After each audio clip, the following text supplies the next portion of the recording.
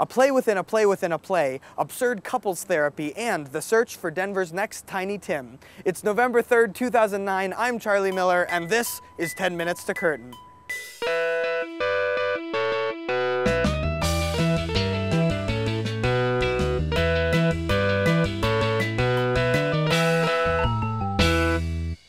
Hey everyone, I hope you had a happy Halloween. A lot of us at the Denver Center spent our Halloween inside of a dark theater, preparing for the next show of the season, Well by Lisa Crone. The segment you're about to see deals with Well, a play about the creation of a play. It's self-aware, what we like to call meta-theatrical. Because of this, I was inspired to create a 10 Minutes to Curtain segment that mirrors the structure of the play, to give you a sense of the play by imitating the play itself. It's complicated, I know, but bear with me because it's going to be an interesting theatrical exploration. We start with Kathy Brady. Well is a brilliantly crafted piece of chaos. It's a story about Lisa, me, and my lifelong relationship with my mother, and with wellness and illness, and my mother's wellness and illness. The only thing I've been able to come up with to explain this particular piece is that it's like an artichoke. And it starts out as a full, beautiful, large artichoke, and the leaves keep getting peeled away until the heart appears. Lisa Crone is a writer of one-woman plays, and this piece is very autobiographical. In this piece, she decides to introduce other characters. So my mother is on stage with me. Her mother doesn't quite understand the rules. It unravels people-breaking character, my mother interrupting, my mother telling stuff that I had planned for later in the play. It's sort of sabotage throughout. No one's trying to sabotage it. Well, life happens. And that's the great fun of it. This seems perfectly clear to me, Charlie. I'm already interested in the play and I would buy a ticket. Why are you making this so complicated? Mom, don't worry, it'll all come together in the end. I don't know. Charlie, you listen to your mother. She knows what she's talking about. See? Charlie, I think your mom's right. I mean, I knew what you were trying to do, but now I'm kind of at sea. You might need to rethink this. I don't know. I don't know if this is going to sell the show, Charlie. I think it's much funnier than this. It's a really funny show.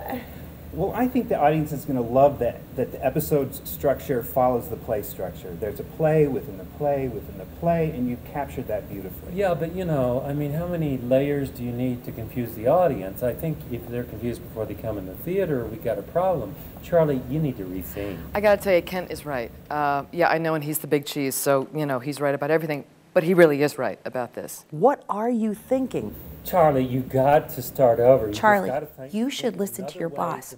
You've got to let this go. You could lose your job and your health insurance. I'm gonna go, okay? You know, yeah. I think Mom and daughter fighting. It's fun on stage. Good luck. It's just good. And you'll get a play Really? within a play. Oh, forget everything you just saw. Just come and see the show. You'll have a good time. Anyway, we'll move on to our next show, Absurd Person Singular, Alan Ayckbourn's adult Christmas tale about three parties gone hilariously wrong. We all know how stressful the holidays can be, and it's especially bad for the three couples in this show. I got to sit in on their counseling sessions and want to give you a glimpse of their absurd world in On the Couch. So tell me, why have you decided to come back to therapy? We thought we'd come in for a little Tune-up. Oh yeah, pick me up. There you are. Just a little checking in. Yes. How have you been doing? It's gone great. We're really, really happy. Making any progress on those issues we talked about before? Everything's going pretty well, I think, right? You know. Yes. Sometimes things get a bit tense here and there. Where do you experience the most severe stress in your time together? Yeah, there's certain tensions that develop over the holidays. To be perfectly honest. I like to have fun. Well, I do too. That's not the issue. Well, you know, having a party can be a little stressful, but we'll make the most of it. Or that little mistletoe hanging everywhere. Yeah, right, mistletoe. love it. I ought to tell you something about him. No, I just like the smell of mistletoe. No, you're always I love it.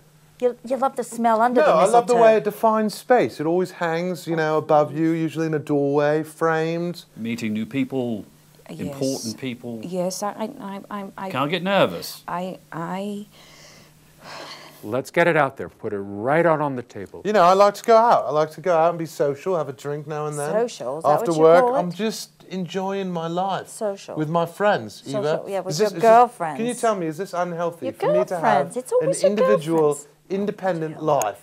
Sorry, I must have something in my eye, Sydney. It's that time of year, you know, there's lots of pollen and such. Yes. Oh, the Christmas trees. Let it all out. Ronnie thinks I drink too much. He's worried. Don't you? I've never had an automobile accident. You don't drive. Spruces are blooming. Oh, yes. Every night, another pill, numb, numb, numb. I don't think you hear me anymore. I just can't take it anymore. Anyway, I love the holidays. I think they're great. Right. Just got another little thing here. I can't just take it anymore. You know, Jeffrey. Hold on. Look, just get a grip. It's the holiday season. Go out to the parties. Pretend nothing is wrong. Just have a good time, and I'll see you next year. Now for a more family-friendly holiday show, we turn to everyone's favorite A Christmas Carol. Last month, the theater company held auditions for the children's roles in the show, and I got to film the action. So here it is, straight from the director's notepad, an exclusive look at what it takes to be Denver's next Tiny Tim.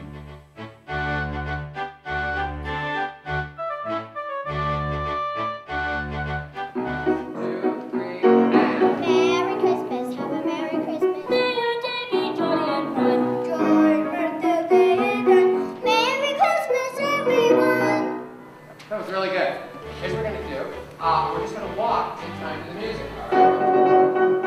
And... Merry Christmas, have a Merry Christmas. May your day be jolly and fun. Joy and love till day is done. Merry Christmas, everyone. All right, you guys are really sharp.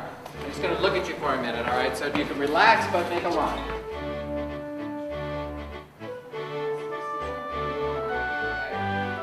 Yes, we're going to test them for retention and volume. Basically, they have one line in the play that they say twice. Do it again. God bless us, everyone. Try everyone with a little more vim to it, okay? Go. God bless us, everyone. Okay? And I want you to walk across the space. And this will be very humiliating for all of us, but we're going to have them try to walk as though one of their legs is not functioning properly. Which is your, okay. Good, everybody try it. Mine's going across. Okay, we have to make it not look like skipping so much. This is hard. It's hard. I'm going to walk around and stuff, but I don't want you to look at me at all. This is a concentration test, okay? Time was when I was young, and Christmas Day was like a magic ring around the world, and Christmas is a time to dream of the things that are to be. That was really good, Connor. Good listening and concentration. You all did that really well.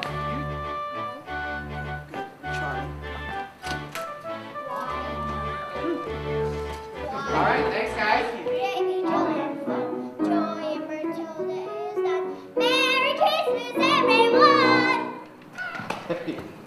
That was really good, Charlie.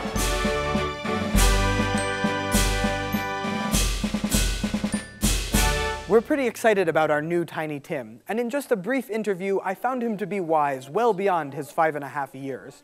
So, for this month's Your Turn, I want you to submit questions to ask the Denver Center's tiniest actor. Your questions can be about the show, about life in general, or anything in between. Submit your ideas to 10minutes@dcpa.org, and I will feature an exclusive interview with your questions in next month's episode. That's all for November. Tune in the first Tuesday in December for a new episode of 10 Minutes to Curtain. I'll see you in the theater.